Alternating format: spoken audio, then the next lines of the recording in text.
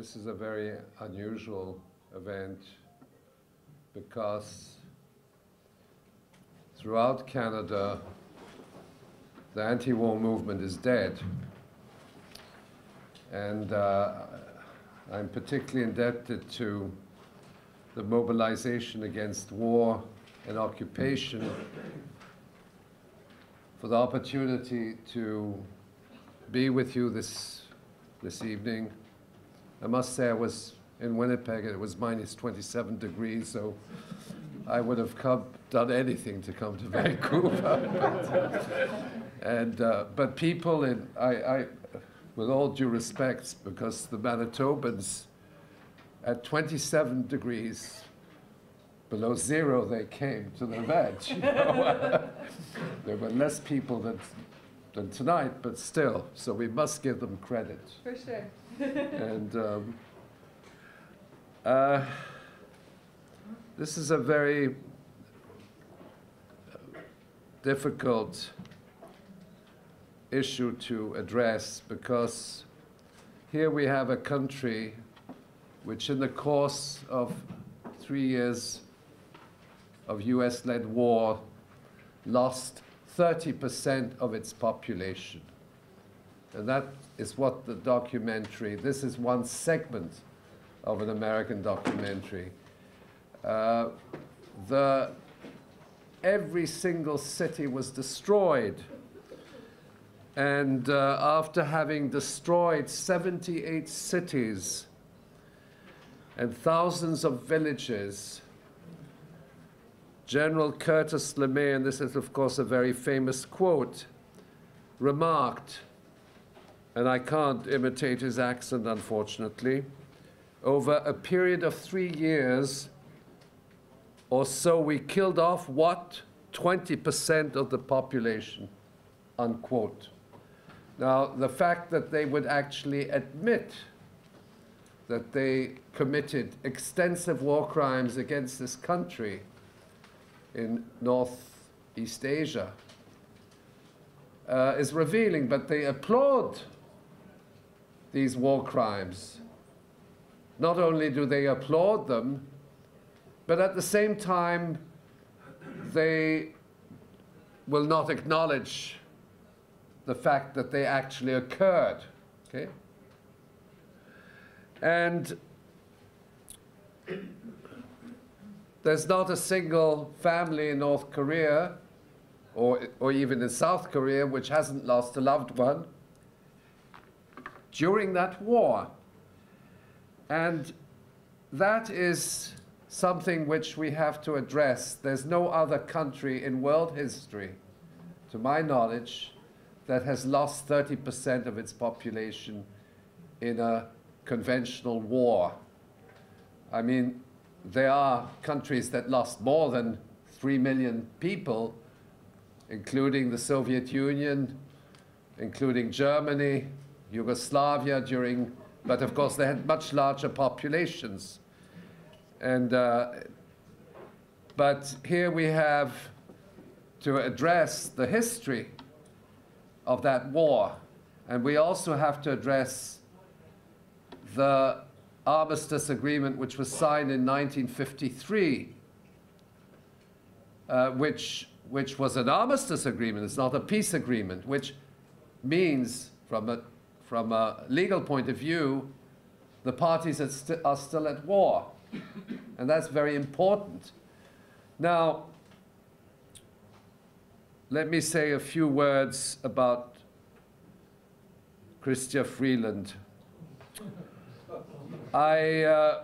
This is not an exercise in diplomacy. So as far as I'm concerned, she gets a C+ in diplomacy. Well, maybe less than that, but I'm on the whole, I'm a soft grader at the university. But the fact that she would present this as a diplomatic initiative is an absolute scandal, because the countries which were invited are only the countries which participated in the military operation, which resulted in these crimes against humanity. And they don't, these governments do not represent the people of those countries. Greece, Belgium, Holland, Colombia. And so, as far as international diplomacy, Chrystia Freeland gives a very poor impression. It's a copy and paste of US foreign policy. But there's another element. Both Freeland and her US counterparts don't seem to have an understanding of history. Because the armistice agreement was signed by 3 countries, which are the DPRK, China, and the United States. Now, any kind of diplomatic initiative on the part of the Canadian Ministry of Foreign Affairs would have had to at least invite the parties involved in that armistice agreement of 1953. The United States has systematically refused to enter into peace negotiations. We know that. And it has threatened North Korea as well as China for 67 years with nuclear. Well, specifically, North Korea has been threatened with nuclear war for 67 years, starting prior to the Korean War in early 1950. And we have to address the history of nuclear weapons. The United States of America has 900 times more bombs than North Korea. But that's not the only important element. Belgium and Holland have 5 times more bombs, nuclear bombs, than North Korea. And they are de jure, from a legal point of view, both Belgium and Holland are nuclear weapon states. They are under national command. They are made in America. They're B-6111 tactical nuclear weapons with an explosive capacity between 1/3 and 6 times a Hiroshima bomb. Turkey has 5 times more bombs than North Korea. Is that a matter of concern? And they're targeted against countries in the Middle East. And they are under national command. I could go on, but the issue is that the United States wants to ensure a monopoly over weapons of mass destruction. And to achieve this objective, they wish to, I mean, we can make a case for or against nuclear weapons in the case of North Korea. That is their choice.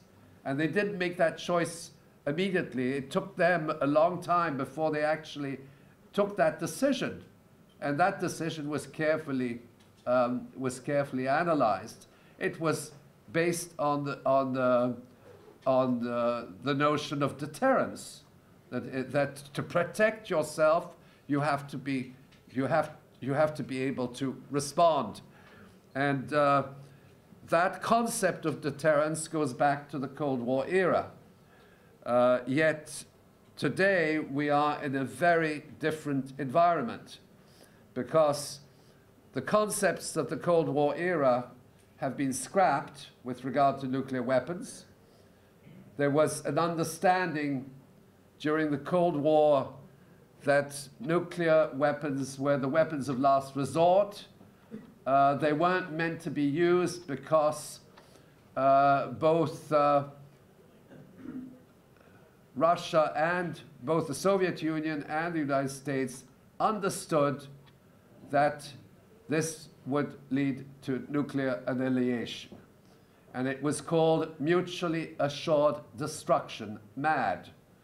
Now, we have gone from MAD to madness and insanity. In other words, it's mutually assured destruction was a concept which indicated a certain security. And the diplomatic channels were open.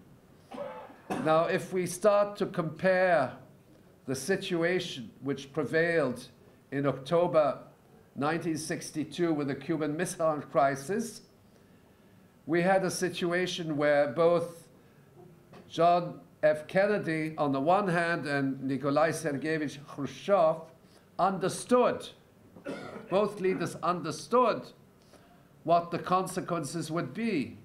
And they also communicated. They had the red telephone, okay? That was before the handheld. They debated, they discussed, and they did everything to avoid the unthinkable. Now bear in mind that the unthinkable could very well be the result of a miscalculation, of a mistake. And those mistakes are even more, you know, the risk of mistake is even more so when you have a lack of political understanding at the diplomatic level. So our leaders today, first of all, I should say, don't have the foggiest idea of the consequences of nuclear weapons. And I'll explain that because the nuclear weapons doctrine has changed. But on the other hand, they're prepared, Donald Trump is prepared to use them, fire and fury. And I would suspect that Chrystia Freeland, where we could give her an A+, is for fire and fury, copy and paste. Okay, she has endorsed that doctrine by providing ultimately an unequivocal support of Canada to the U.S. Military agenda of first strike nuclear warfare. I'm gonna ask if you can talk There's a problem. closer to the mic. Just talk closer to this mic. This mic here? Yeah. Do people hear me at the back? Is that all right? The one in the back cannot. So if you get closer to that mic, they might be able to hear. Oh, I'm sorry about that.